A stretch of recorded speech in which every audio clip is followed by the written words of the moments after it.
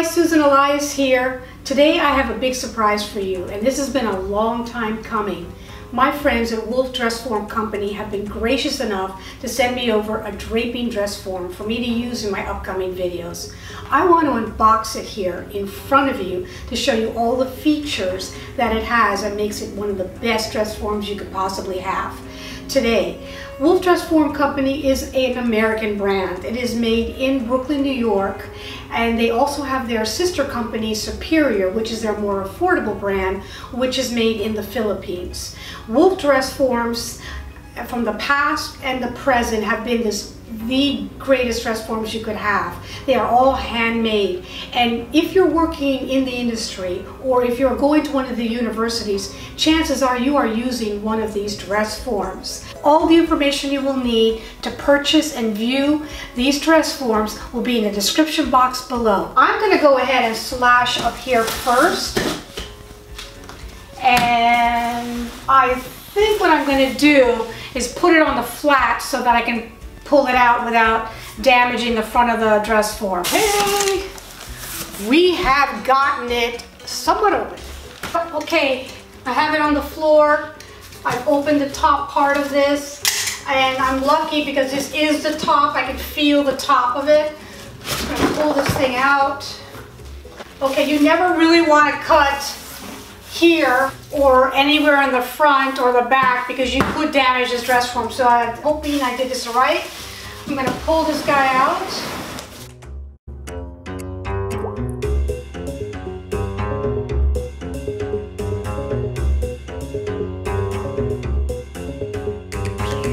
I know what's going on, so I'm going to have to cut the back now. Okay.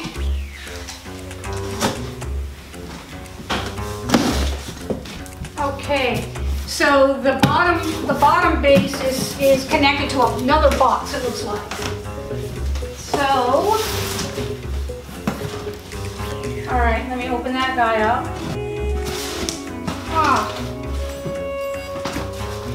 It's got the pedal there, it looks like. Doesn't seem to want to come out.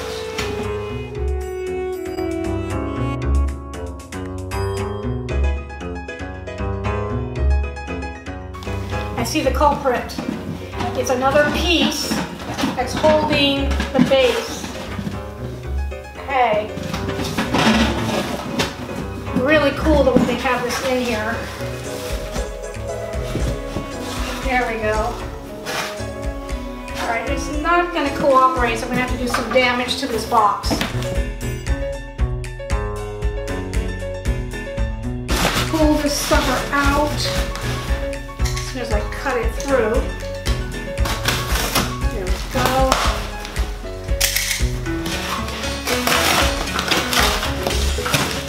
Okay. I may be able to pull this guy through. Alright. It's going to do a little bit more damage to this box.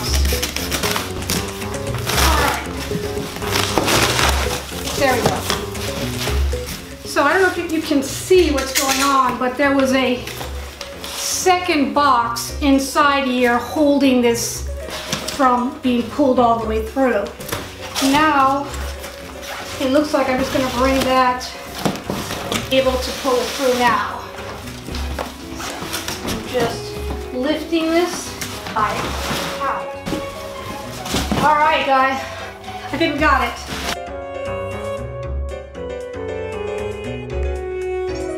Okay, I stood up the mannequin. It's at its longest length because I pulled it too much. Here's the pedal. The one thing you don't want to have happen is this mannequin falls forward and it damages the bust. Then you're out of luck. The pedal is put in, and I'll show you that once the mannequin is down because I don't want this mannequin to topple over. Here I am with the dress form. At this point, I don't want to use my sharp blade. I'm going to be using a non-pointy shears or scissors to open the rest of this off. So I'm just going to kind of take out.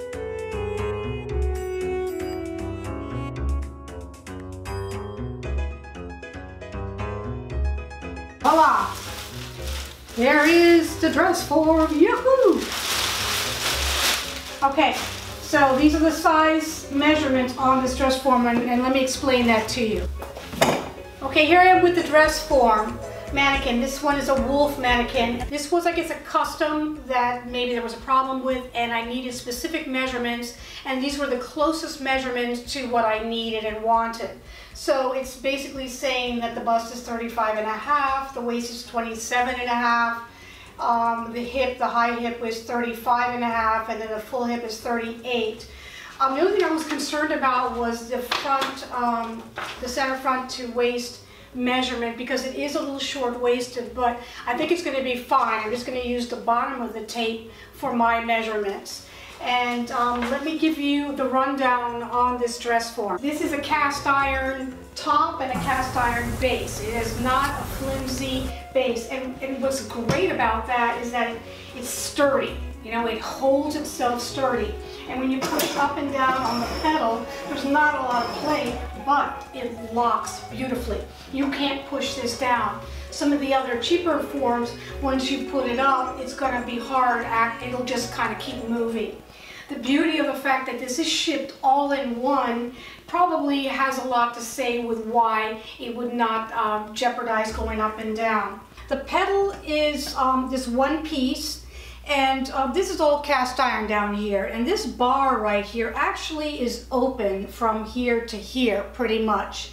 And so what you want to do is take the pedal and maneuver it over this bar, and underneath this you'll have a screw. There'll be a screw and a coil that's attached to the screw, and that is what helps to make the dress form go up or down when you push down on the pedal. Okay, so I wanted to bring the mannequin a little bit closer so you can see hopefully the details that I'm trying to show you. This has little nail heads and very specific points. We have one here at the neckline. We have one here, and this is going to show you where you need to have your full bust and also where your apex level will be placed, where you need to put a pin. We also have a nail head here at the waistline tape. We have one here, that's to indicate the high hip. And this lower one here is to indicate the full hip that goes all the way around the butt, like you can see here. We also have a nail head in the back, and that's for the shoulder blade level that you need to have that measurement so that you can make sure that your garment will fit. This is also, again, to show you where the bust level is, the waist tape, and then the high hip, and then the full hip here again. It also is collapsible like this, and you can also push it in again and let it out. And the beauty of that is when you're working on a fitted garment or a couture garment, once the garment is already partially made, it gets very stiff, and there's no way to sometimes get it on a mannequin without this feature. Also, I wanted it to have a butt, so it has more of a realistic view of what a human body has.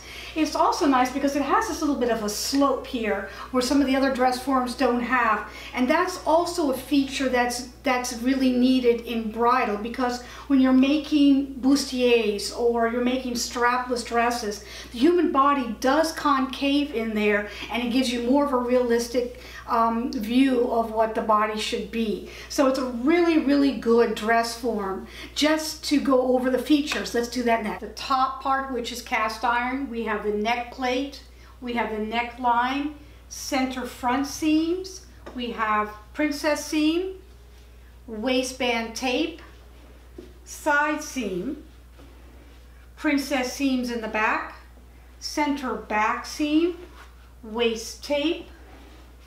This is the arm plate. This is the arm plate screw. Okay.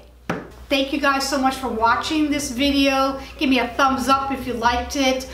Subscribe to my channel, which is Susan Elias Couture, or Fashion Unfolded. Check out my website, which is susanelias.com or eliascouture.com. Ask me a question, because you know I'm going to answer it. Thank you. Bye-bye.